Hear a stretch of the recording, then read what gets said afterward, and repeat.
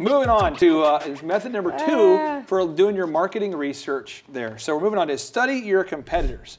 Now, Jill, when or how often do you typically study competitors? Is it 3 a.m. you kind of like, or is it like once a month? Is it never? Is it?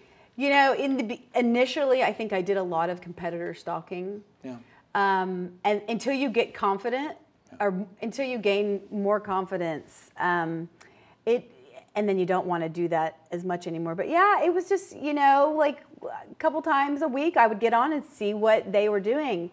I like the products that my competitors are coming out with. And I mean, I'm drawn to some of the things that they do. So I like to see what is trending and what is going on. But yeah, it used to be a lot more in the beginning than it actually is now.